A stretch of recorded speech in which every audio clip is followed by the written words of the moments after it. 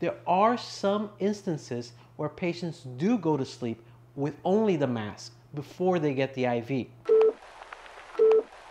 Look around, it all looks blurry. Then he leans over and says, don't worry, because darling, you're safe in my hands.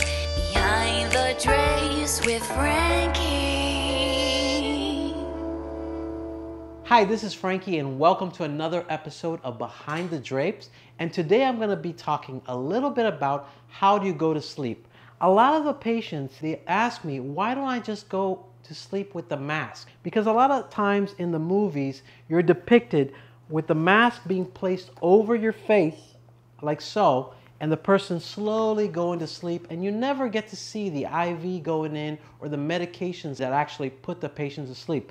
And I'm here to tell you, there are some instances where patients do go to sleep with only the mask. So if I give you anesthesia gases through the mask in order to make you go to sleep, what happens is you go through an excitatory phase and you start wobbling your arms. You're not quite conscious, but you're in an excitatory phase until you finally become unconscious and stop moving.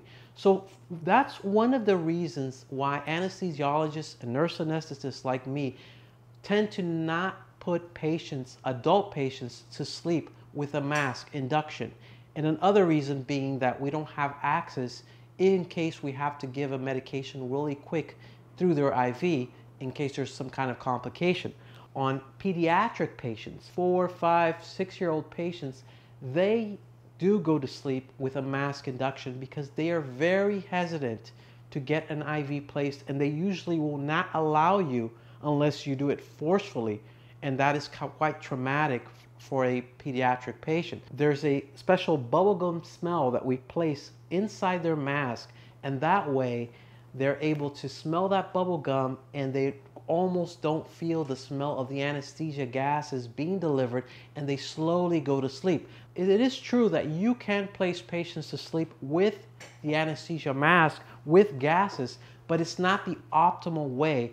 But I have done it before in adult patients that were very hesitant to get an IV.